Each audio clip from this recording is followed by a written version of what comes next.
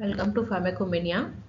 Today's topic of discussion is the general consideration of autonomic nervous system. Functional organization of the peripheral nervous system. Before peripheral nervous system, we'll discuss about the central nervous system. Central nervous system is made up of two parts, brain and spinal cord. And peripheral nervous system is the part of the spinal cord. It divided into sensory and motor division. Sensory division is the afferent division, which carries the sensation from the peripheral organ to brain, and motor division is the carries the sensation from brain to peripheral organ. So sensory part also divide into two division, somatic sensory and visceral sensory. So in somatic sensory, there are touch, pain, pressure, vibration like sensation is carries from skin, body wall and limbs. And special sensations are hearing, equilibrium and vision. And visceral sensations are like general stretch, pain, temperature, chemical changes and irritation in the viscera, nausea and hunger. And special are taste and smell. These are the peripheral sensation. And in motor or efferent division, somatic and autonomic. Somatic division is the motor innervation of the all skeletal muscles, and autonomic nervous system contain motor innervation of the smooth muscle and cardiac muscle and glands. Again, autonomic nervous system can be divided into sympathetic division and parasympathetic division. Difference between autonomic and somatic nervous system. So, organs supplied by somatic nerves are skeletal muscle, when autonomic nerves supplied by all the organs like the heart, stomach, lungs, intestine. All the organs are supplied by the autonomic nervous system. Distal most synapse of the somatic nerve within the CNS, when in autonomic nervous system outside of the CNS. The nerve fibers are in somatic nervous system, only myelinated fibers are there. When autonomic nervous system, preganglionic fibers are myelinated, when postganglionic fibers are non-myelinated. Peripheral plexus formation are absent in somatic nervous system, when present in the autonomic nervous system. Primarily efferent transmitter are acetylcholine in somatic nervous system, but in autonomic nervous system, acetylcholine as well as noradrenaline. Effect of the nerve section on the organ supply are paralysis and atrophy can occur due to somatic nerve damage, and activity maintained by or no atrophy can occur due to autonomic nervous system. So these are the nerve fiber. In somatic nervous system, the motor neuron is longer and it's supplied to the skeletal muscle, and neurotransmitter is the acetylcholine, and it remain in the CNS. And in autonomic nervous system, there are two kind of the fiber, parasympathetic and sympathetic fibers. So in parasympathetic fiber, preganglionic fiber is longer and postganglionic fiber is shorter. And this preganglionic fiber releases acetylcholine, and in parasympathetic nervous system, postganglionic fiber also releases acetylcholine, and they supply heart, blood vessel, viscera, eye and glands. And in sympathetic nervous system, preganglionic fibers are shorter, postganglionic fiber are longer. In sympathetic nervous system, preganglionic fiber releases acetylcholine, when postganglionic fiber releases noradrenaline and acetylcholine both. And they also supply heart, blood vessel, viscera, eye and glands. These are the somatic nervous system. The fiber is longer, neuron is longer, and it's supplied to the skeletal muscle. And here autonomic nervous system, it's supplied preganglionically, and these ganglia supply to the organ. This preganglionic axons and this is postganglionic axon. autonomic nervous system is the balance between sympathetic and parasympathetic activity on our body. So these both systems, sympathetic as well as parasympathetic system, act on the vessel system, vegetative system, involuntary system, and it is widely distributed. Like whenever you are on rest and digest some kind of food, then parasympathetic activity dominant. When you are in stress, some kind of like physical, emotional or verbal stress is there, then fight or flight sympathetic activity will be dominant. The innervation of the heart, blood vessel, gland and other visceral organ, smooth muscle in various tissues are activated. Sympathetic thoracolumbar division. The preganglionic neuron is lateral gray horn of the spinal segments of T1 to L2 vertebra, and these send to preganglionic fiber. These fibers, preganglionic fiber, enter into the ganglia near the spinal cord.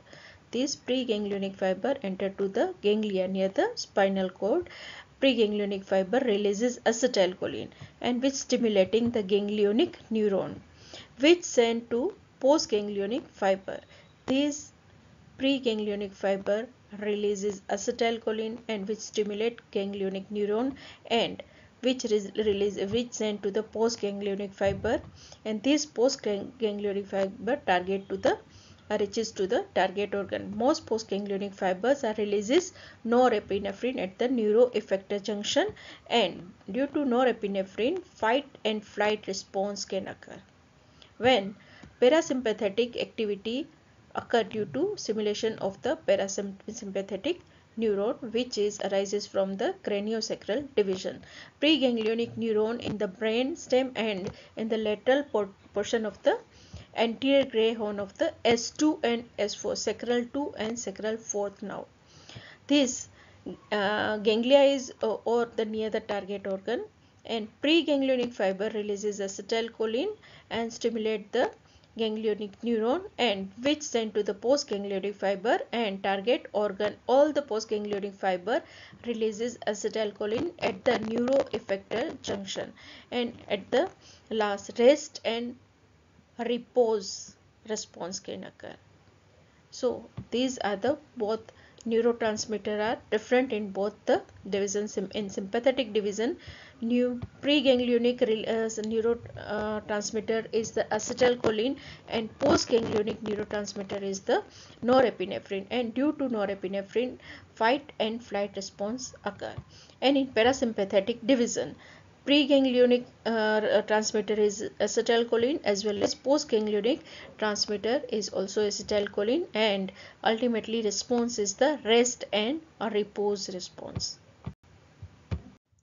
There are 22 pairs of paravertebral ganglia form the lateral chain on the either side of the vertebral column.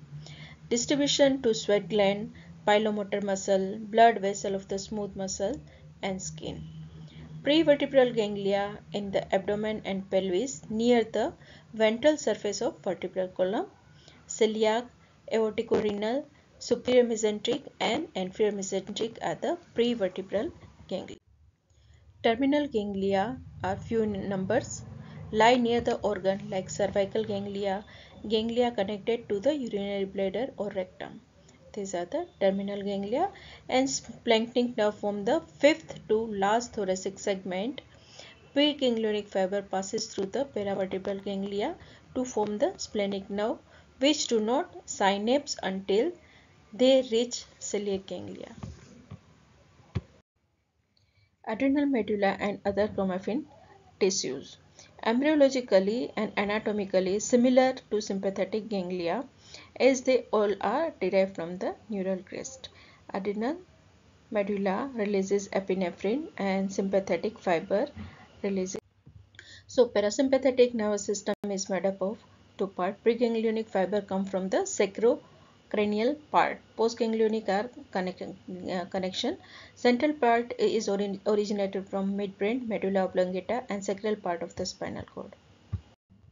So in the midbrain, fibers arising from the Adinger-Westphal nucleus of the third cranial nerve and going to the ciliary ganglia in the orbit. From medulla oblongata, parasympathetic component of the 7th, 9th and 10th cranial nerve. 7th, 9th and 10th cranial nerve arises from the medulla oblongata, when 3rd nerve arises from the midbrain at the Edinger vestral nucleus, and from the sacral part axons are arise from the cell in the 2nd, 3rd, 4th segment of the sacral cord and proceed as preganglionic fiber to form the pelvic nerve. They synapse in the terminal ganglia lying near the or within the bladder, rectum or sexual organ. Now, enteric nervous system is the sensory motor control of the restricted part of the gastrointestinal tract. Myenteric plexus between the longitudinal and circular muscle of the intestine, contraction and relaxation of the GI smooth muscle.